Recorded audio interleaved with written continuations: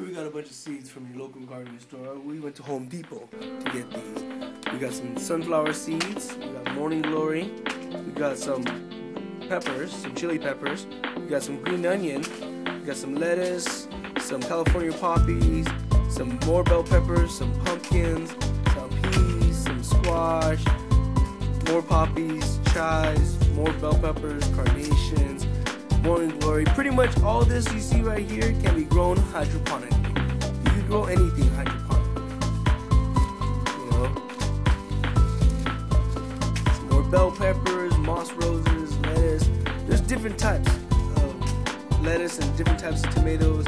We even got some watermelon right here, cucumbers, some zinnias, some basil, some tomatoes, some more cucumbers, some cellulosa, some pansy, who's a pansy, some nasturtium, I don't know what that is, guys, it's larkspur, you know. Anyways, we got all sorts of plants, and we're gonna grow them for you hydroponically here at TigerHydro.